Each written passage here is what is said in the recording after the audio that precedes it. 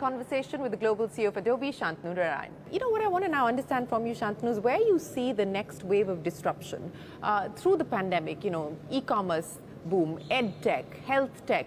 Where do you believe the next spaces, payments, we talked about that. Where are the next spaces that you believe that we're going to see this kind of transformative disruption? I think all of those spaces are clearly spaces, where, the pace of innovation is only accelerating. But if there are two that I'm particularly passionate about, and if I was earlier in my career, I would have probably said it. One is, I think, the confluence of what's happening in healthcare and technology. I mean, first, I think it's amazing to see, what the world's been able to do in terms of vaccinations. Yeah. But I think just thinking about how technology can be used to create personalized medicines for rare diseases or oncology, I think we're at the early stages of that. And, to a large extent, I think drug discovery is pattern matching. And so that's an area that I'm particularly excited about. I think education as well, and access to education, that's an area that's of particular passion to me, because I believe that everybody needs access. And I think through this pandemic, the fact that people don't have to be in a physical setting, when any university used to say, we take pride in the fact that we've only admitted 3% of people, I'm like, it's crazy. You should be ashamed of the fact that you're only admitting 3% when there are, so many other people who are both eligible to be in an institution like yours and worthy of that. And so I think education is the area. If we can democratize education again, I think both, even in the India context, there's just so much more opportunity. So those are two areas, in addition to everything at Adobe, that I'm particularly excited about. Speaking of opportunities, and I want to get some clarity from you on this number that you've spoken about. You said that you've never been more confident on the ability to execute on the $205 billion market opportunity ahead of you. Explain this $205 billion market opportunity to me. Well, we're in three businesses today, right? I mean, the traditional history of the company was creativity for all.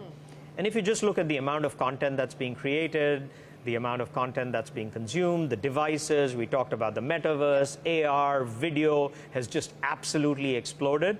We're in the sweet spot to enable anybody who has that story to tell that story.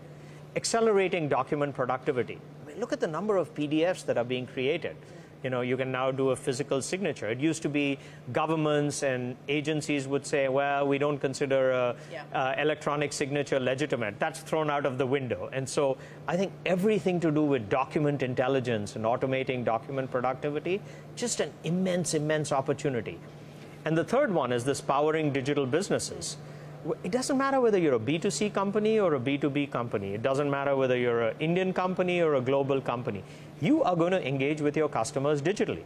And you have to create this immersive, personalized experience. And we created the digital marketing category. So I think you add all three of these, and if you think about the secular tailwind for digital, that's what excites us about the opportunity. Now I want to talk to you about an issue that I know we've spoken about previously as well, but the rise of Indian origin CEOs on the global map. You started the trend along with a few others. Are you saying I'm old, Shireen? I'm saying you're distinguished. But, how do you explain it? And I go back again to the most recent conversation that I was having with people that you know on this issue.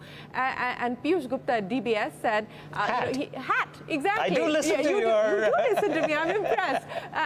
But how do you explain it as you see it today, from the time that you made it big to what you see happen today?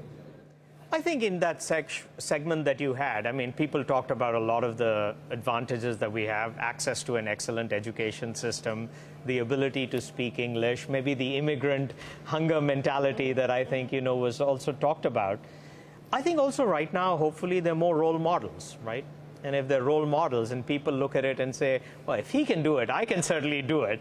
And I think, there's more acceptance in the United States that, Indians have. And maybe one of the things that we have in particular is this mix of both technology as well as managerial skills. I mean, we're technologists at heart, but It is so gratifying, and whenever there's a new one who comes, I met with Lena in London recently, and I told her, how thrilled we were to have, somebody like her leading one of the biggest fashion brands, and and we were all offered to be a self-help group, if there's any way in which we can help. But it's every time one of those comes, your heart is filled with a little bit of pride. As you look back at your career, Shantanu, and if I were to ask you about the assumptions that you made when you started off and where you are today, how much of that has changed? How much of your own approach to management, to business, to leadership has changed?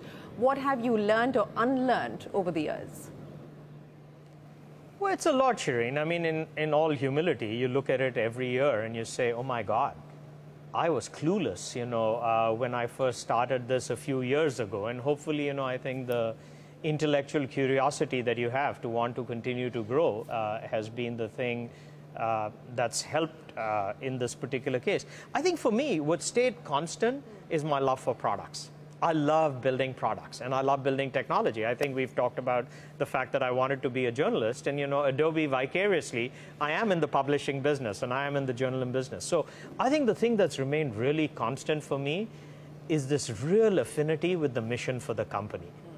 What's changed dramatically is the scale. We were less than $1 billion in revenue when I joined. We were $1 billion in market cap. At our peak, we were 300, we're now 200 billion. So I think the scale and how you manage through this extensive set of people and talent that you have, that's changed. And, I think the other thing that's changed a lot is, one of the things I like to say at the company is, are we looking around the corner enough? Are we disrupting ourselves?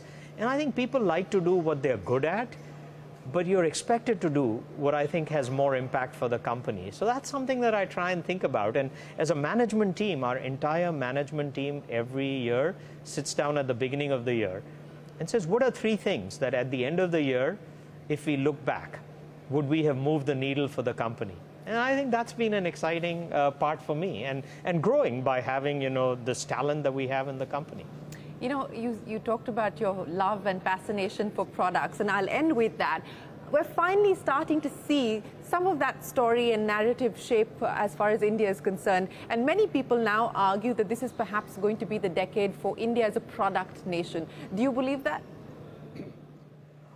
I think India will play a role in that.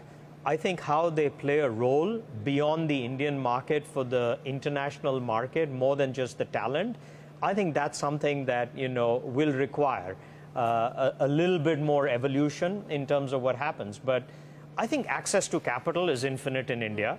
Access to talent is infinite in India. And the question is, are there enough role models in the Indian context of companies that have, achieved tremendous success, not just in the Indian context?